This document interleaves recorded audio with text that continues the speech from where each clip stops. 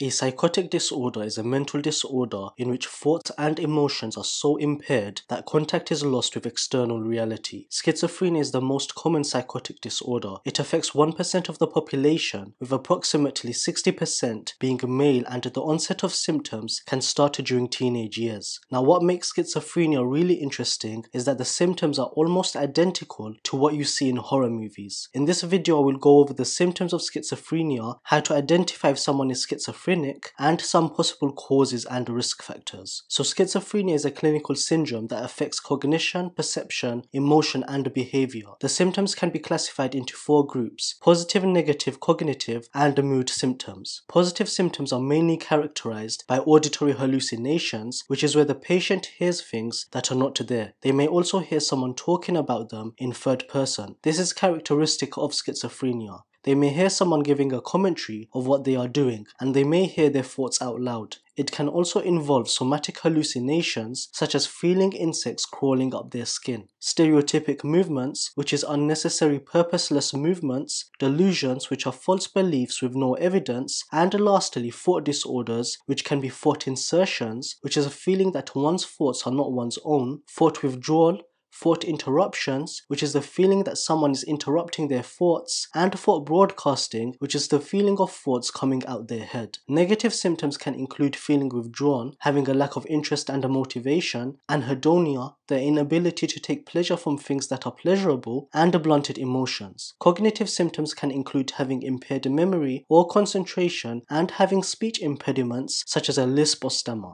Mood symptoms can include anxiety and depression. So how is someone diagnosed of schizophrenia? Well, the presence of Schneider's first rank symptoms are strongly suggestive of schizophrenia. It can involve having 2 or more of the following symptoms and must include one of the first 3 symptoms: hallucinations, delusions, disorganized speech, grossly abnormal psychotic disorder, and negative symptoms which can include feeling withdrawn, anhedonia, and blunted emotions. The symptoms must be present for 1 month continuously during the last 6 months, and they must have a significant impact on the person's ability to work, study, or perform daily tasks. Also, all other possible causes for the symptoms must be eliminated before making the diagnosis of schizophrenia. Examples of other possible causes include bipolar disorder and recreational drugs. So how is it caused? Well, there is no exact known cause of schizophrenia, but there are risk factors. It may be due to a combination of genetic predisposition, environmental factors, social and psychological factors. This can lead to abnormalities in the development of the neurons in the brain, leading to brain dysfunction due to an improper balance of the chemicals. So what is the biology of the disease? What exactly is going on in the person's head that is causing them to act the way that they are? Well, there are 4 theories to the cause of schizophrenia. These are not standalone theories, and it may be a combination of all 4 which cause the psychotic disorder. The first is the Glutamate Hypothesis, which is that schizophrenia is due to a dysfunction or deficiency in glutamate transmission. Glutamate is a chemical in the brain that has an important role in learning and memory, and a reduction of this chemical has been seen in those suffering schizophrenia. The second theory is the Dopamine Hypothesis. The clearest evidence of this hypothesis is that drugs that block the action of dopamine have antipsychotic effects. Dopamine has many roles in the brain, and it is important in the control of movement and the feeling of pleasure. Increased dopamine activity in certain areas of the brain and decreased dopamine activity in other areas of the brain have been seen to lead to the symptoms of schizophrenia.